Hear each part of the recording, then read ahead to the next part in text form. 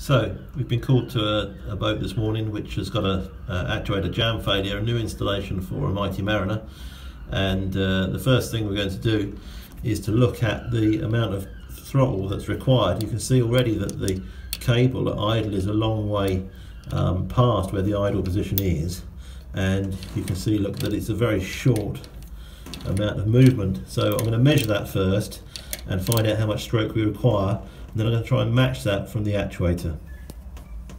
So quite simply, I put a steel rule along the side of that and I'm going to move it to find out what the maximum travel is.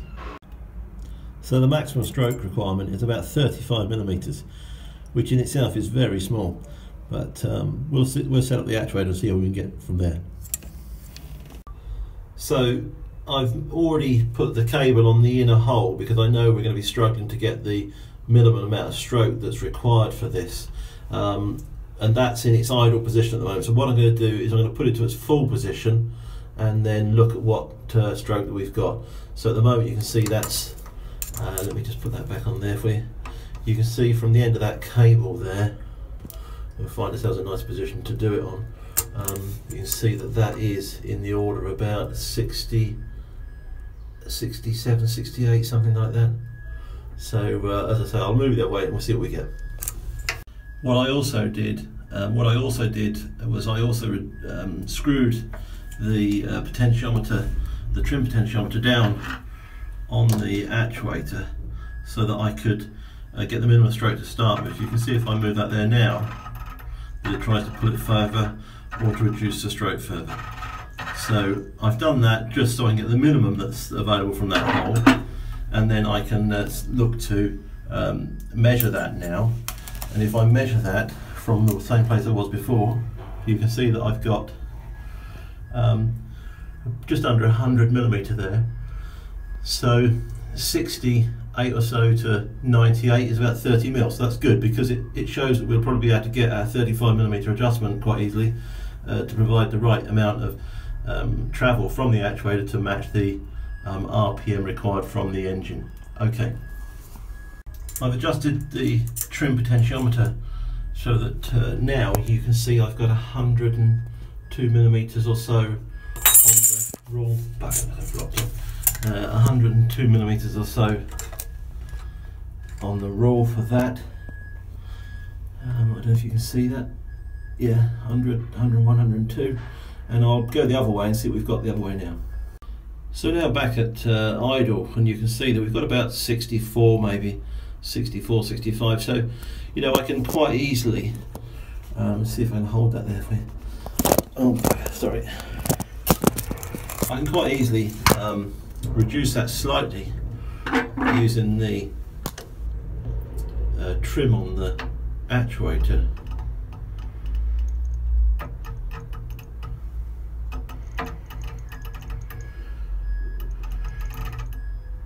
To give me that 35, you can see that's what I'm doing there with that screwdriver to adjust it to the 35 mil that we want. Okay, so I've double checked that again, and we're now getting 35 millimeter stroke from there. What I'm going to do is to make sure that all these fittings are done up on the actuator. It's most important so that in future they don't come undone and give you an actuator problem or a jam of some sort. But I'll do those up and then I'll look at the engine again to see how that stroke provided by the actuator, the 35 mil, compares to where it wants to be on the idle and full position on the engine.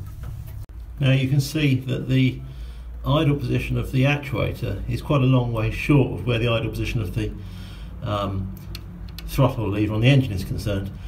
So we're going to need to look at whether there's a possibility for us to move the clamp position, and I think it's going to be too tight by the time we go to that position there, the next one along, and obviously it's in the wrong direction for us to go the other way, so we might need to use a cable clamp.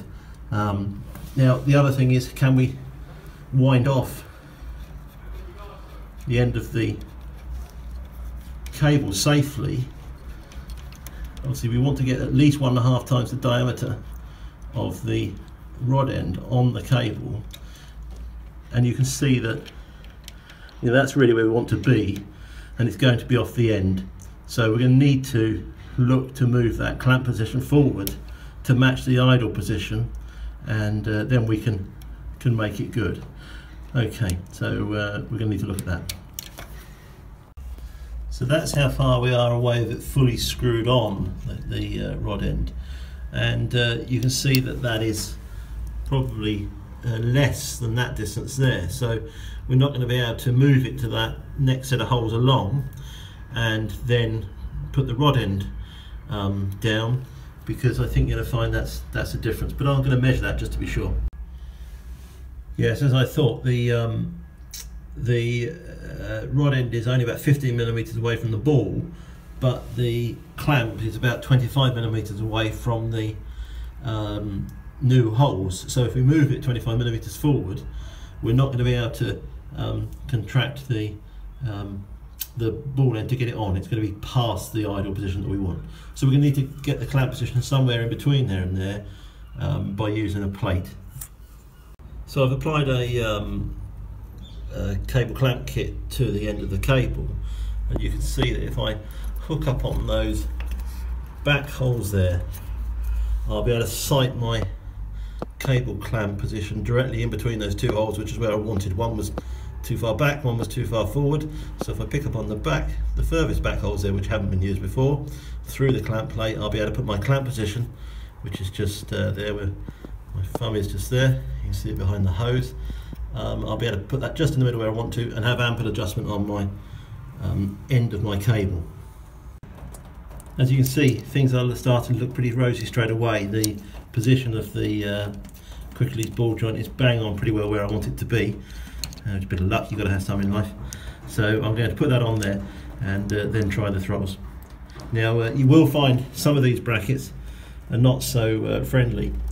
They sometimes are only drilled to suit a 30 series cable, so the position between the clamp position and the end of the cable gets longer for the bigger series of cables, and we only use 40 series cables on actuators because the actuator has sufficient torque to provide in excess of the 30 series cable size, and so you will sometimes find you have to drill out extra holes further back or make extensions to the brackets to enable yourself to get the clamp position to that correct. Okay.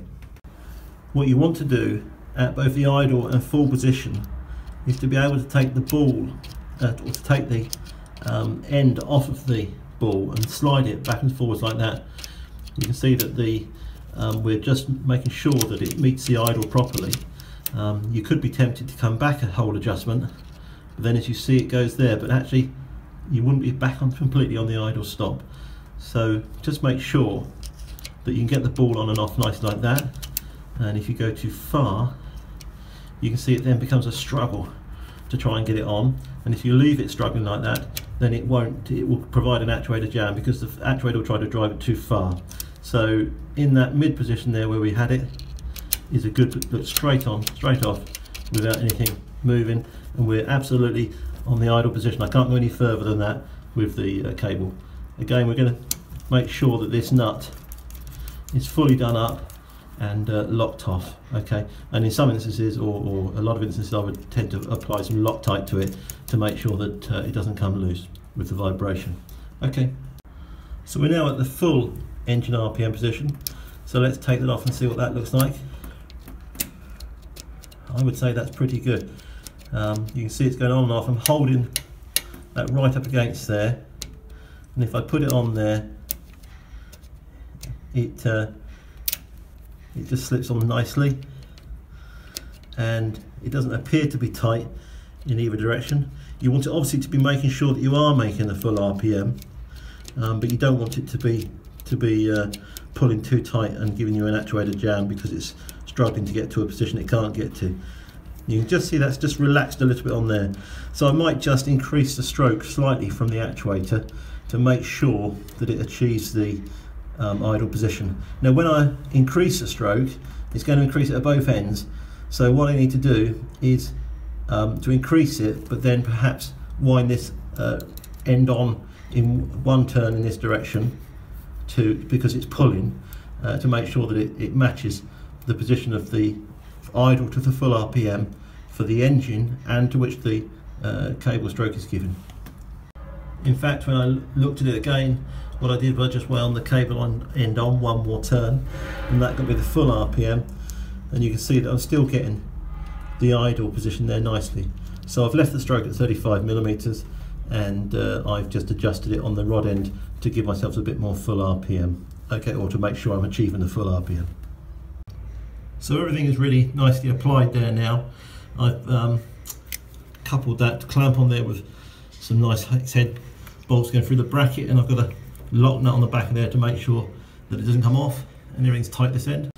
The final check with these controls is to make sure that when the cable is at its full position, that it's not the actuator is not trying to pull further than the cable can go. So here we're at the full RPM position. I'm holding up the black knob and I'm moving it to where the full engine RPM position is, and you can see that it's going over the notch in the cam, and if I let go of it, that drops straight into it.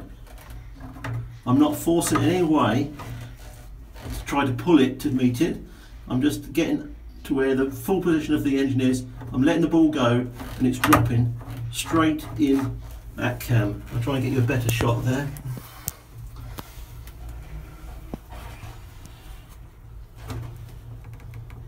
So it's dropping straight in there without me having to pull the cable any further, or to pull the lever any further, which is pulling the cable, so I'm not stretching anything, and the actuator then is then meeting that position nicely without having to stretch. And likewise on the gear side, you can see that it drops straight in the hole without any resistance.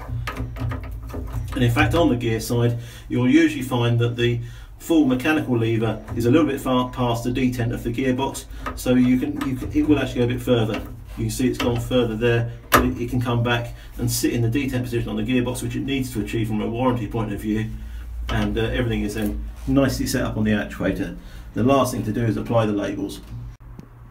So that's it, the labels are now applied, so if somebody needs to operate this boat from the actuator, they can see what head and stern is and what idle and full RPM is. I've gone around and checked all the screws and the fixings etc on the actuator to make sure they're tight. Obviously with a control like this, if they come loose and you lose control of the boat, then you could be in some serious problems. So I've done that, and if you wanted to put some paint mark on the threads etc, so that you could see if anybody has tried to tamper with it or undo it, that might be a good practice as well. And make sure of course that the lock nuts on the trim positions are also done up as well. So we completed the port side, and we're now going to mirror what we did on the port side to the starboard side. That's very often the case with most new builds. Obviously the engines will be identical, so whatever you do to the port side or the starboard side to start with, you'll need to do to the other engine. Okay, so that's what we're going to do, and set this one up the same. Just a little thought about the cable installation here. You wonder why the boat builder has chose to go from the actuator down to the bottom of the hull then, and then come back up to this point here, and then come along and down onto the engine. It would have been much better if it had followed that rib there in the hull back up to the actuator. It would have kept the cable run, virtually straight, whereas a 180-degree bend has been introduced into it there for no apparent reason whatsoever. So just to be clear, I'd have come out of the actuator and come along this line here, and then come down straight onto the engine and straight onto the gearbox. Would have been a really very smart installation, and this is all completely unnecessary to go right down to the hull down there. Okay. So as you can see, both engines are now set up, and as I operate it, there's no straining from the actuators in the hard position, and the gearbox is meeting fine, what have you. I have noticed that the gearbox clamp position for the starboard engine is much different than the port engine. You can see there the clamp is sat with a bit of the bracket still say out the end on the starboard engine. And if I go over to the port engine, the clamp is actually sat out the end, and it's a much different angle. And I think what's happened is that somebody stood on the gear bracket, and that's what's pushed the starboard side down. So I will just make the yard aware of that, there is a potential that if those brackets become bent, that is going to alter the position of the actuator. So they need to be wary of that, and perhaps put a support on it to make sure that as people jump up and down, the brackets don't get bent. I will just make them aware. Otherwise the job's done now, and it's a twin station Mighty Mariner installation, all working very well.